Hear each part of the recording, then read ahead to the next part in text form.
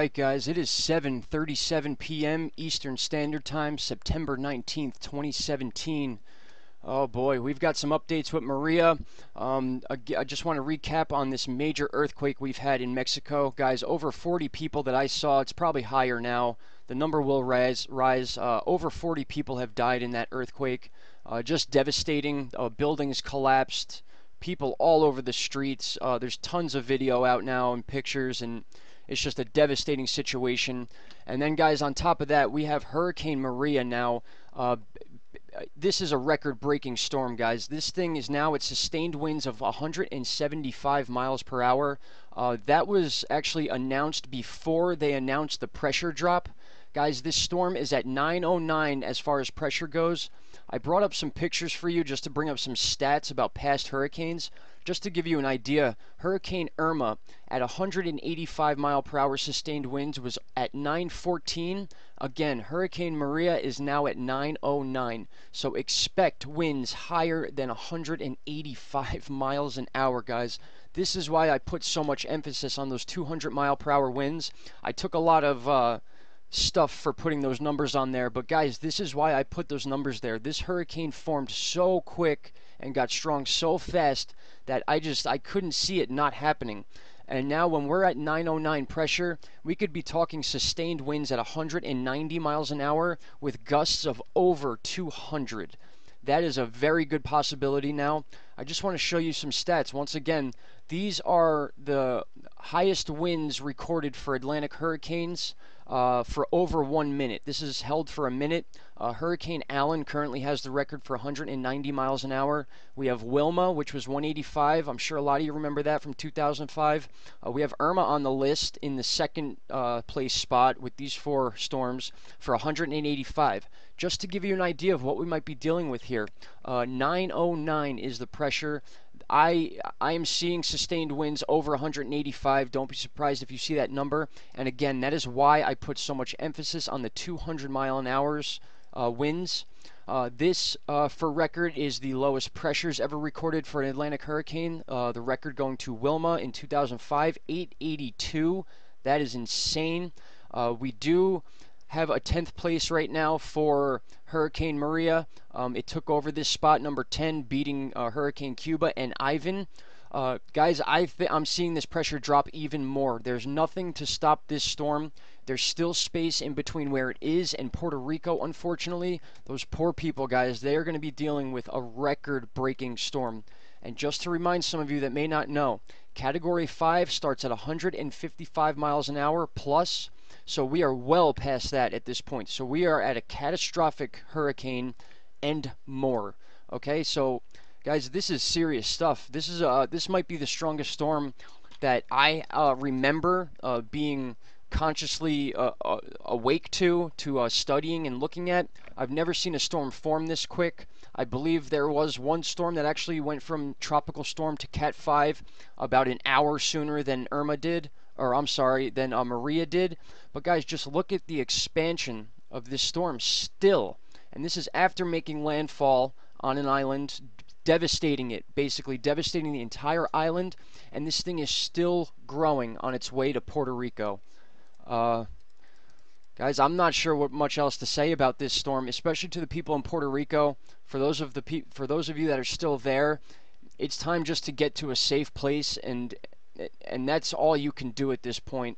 I mean, we're talking, we have until Wednesday morning, until basically you will not be able to do anything in this entire island. So it is time to be prepared. It's time to hunker down and get ready for this monster. This thing is no joke at all.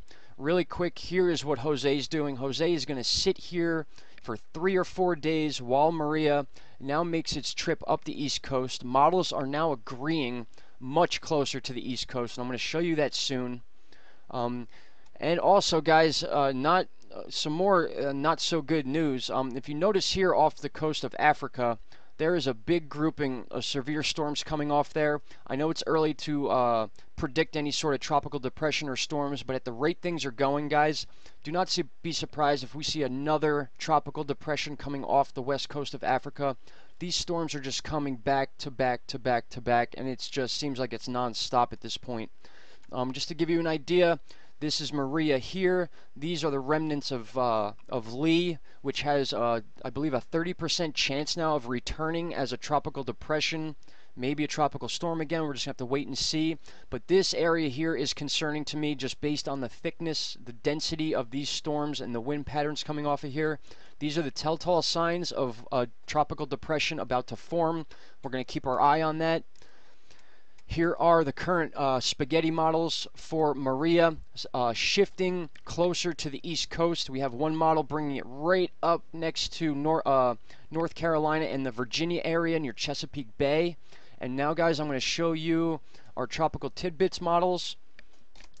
This one here is our GFS. So I'm going to backtrack and we're going to take a look. There's Jose, projected to do a loop, backtrack, sit on the coast, and then sort of fade out with the jet stream, which is what we kind of wanted Jose to stay around for, maybe that Fujiwara effect to bring Maria out into the ocean.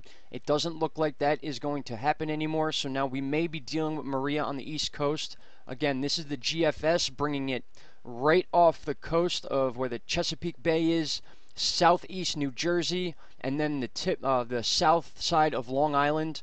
This may change, guys. It may get closer, but this is being based off of our jet stream.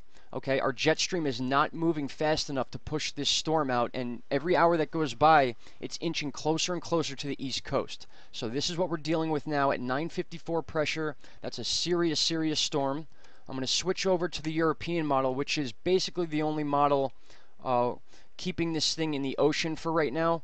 We have Jose doing its thing. And then, according to this, it doesn't get pulled out by the jet stream. It actually sits here, and then Maria makes its way up. And this is our only hope for the Fujiwara effect, is what the Europeans are showing us now. That little bit of lingering by Jose will hopefully keep Maria off the end. But guys, every time I come back to this model, it becomes less and less. Maria was out here about 2 hours ago. Now it is closer to the coast.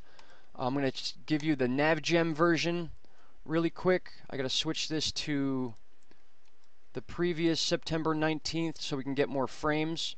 And this is what they're saying right now, guys. Jose will leave the area, and then we have almost landfall North Carolina and Virginia. So guys, this storm has clearly shifted closer to the east coast as far as the models go. It has gotten so much stronger. It's still getting stronger.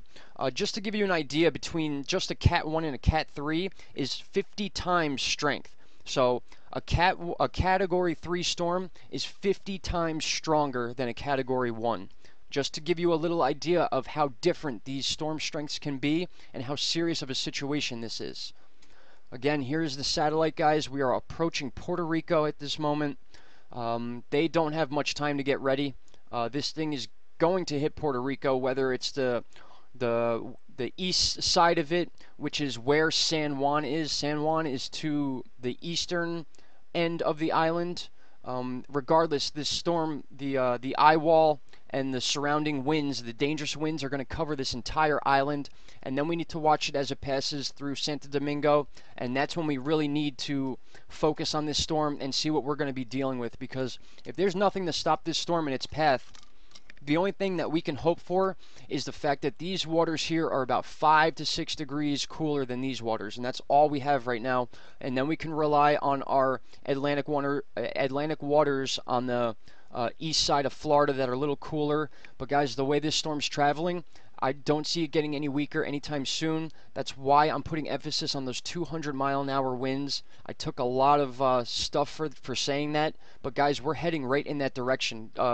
We could get 200-mile-per-hour gusts as early as a couple hours from now. And I know that's horrible to think, but it's the truth. This is reality, guys. We need to be realistic about this storm. There's no joke about it. It's devastating. It's going to do a lot of damage to Puerto Rico, unfortunately. And that's just where we're at. And we need to watch this thing closely. And we need to make sure that any sort of risk we have on the East Coast, people need to be talking about this. They need to be watching the weather. I recommend the Weather Channel more than anything because they are constantly covering this storm.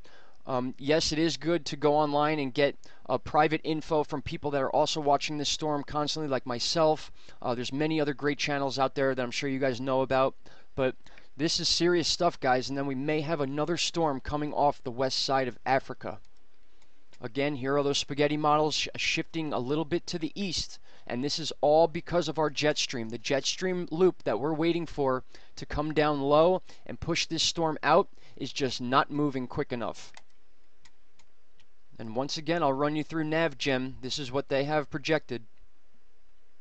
Jose loops back, sits right off the northeast coast, then gets pulled away by the jet stream that we wanted to pull Maria away. And then Maria, these are the last frames, unfortunately. It looks to be going right up towards Chesapeake Bay. Sorry about that, my mic was turned. Seems to be going right up towards Chesapeake Bay, South New Jersey, and that's going to put Long Island, that's going to put every one of these states here, guys, at a big, big risk. This is why I'm putting so much emphasis on this storm, and this is why it's so important, guys. We may never see a storm like this again. Hopefully we won't, but this thing is breaking records left and right.